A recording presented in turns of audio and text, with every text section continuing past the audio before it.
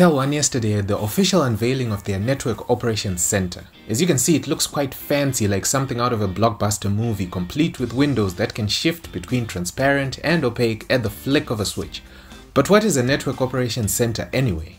TelOne is an internet service provider, and they have a network of telephone lines and fiber optic cables that spread all over Zimbabwe, giving its subscribers telephone and internet access. This network is huge, and so they need a way of managing it to ensure that it's always working at its best. Did TelOne not have this before? Yes, they did have it before, but not in the same way. Back then it was a room full of guys on computers logging into each part of the network to see what is going on. So if a major fault occurred, the response time was based on two things. Number one was the frequency at which the technician checked the system for any anomalies. Number two was when the fault was reported by the people who had been affected by it. Take note that I said major fault. The TelOne Network Operations Center monitors backbone links or major links in the network. These are the links between TelOne exchanges across the TelOne network, as well as the links providing TelOne with the internet that it then sells to all its subscribers.